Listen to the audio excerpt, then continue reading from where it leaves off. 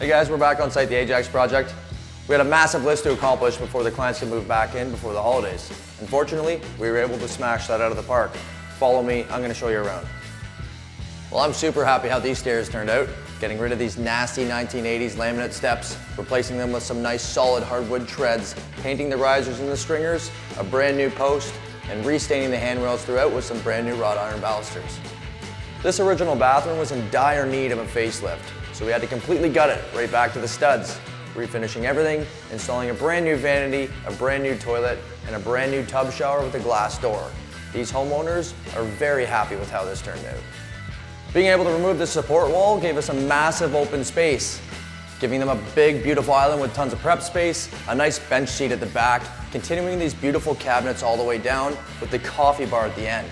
Although we had some hiccups along the way with this project, we were able to tighten things up super fast, getting guys in a little bit quicker and smashing this project right out of the park. I'm very happy that these clients are being able to get in right before the holidays. Well, looks like it's that time. I gotta go wrap some gifts.